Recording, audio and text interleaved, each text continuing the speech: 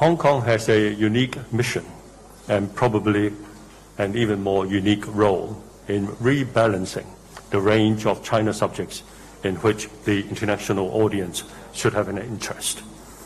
We in Hong Kong definitely have the unique capabilities in sharing our knowledge and views with the international media, or by direct messaging to the international audience. The recent national census reveals that at least 370,000 Hong Kong people reside on the mainland. Every one of them a witness to life in China, and everyone a good story source. We owe it to ourselves and to the one country, two systems arrangement to reach out and speak out to the international community. We should present the people of the world with a full range of stories of China.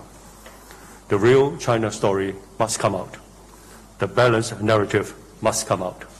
Hong Kong should take this international podium.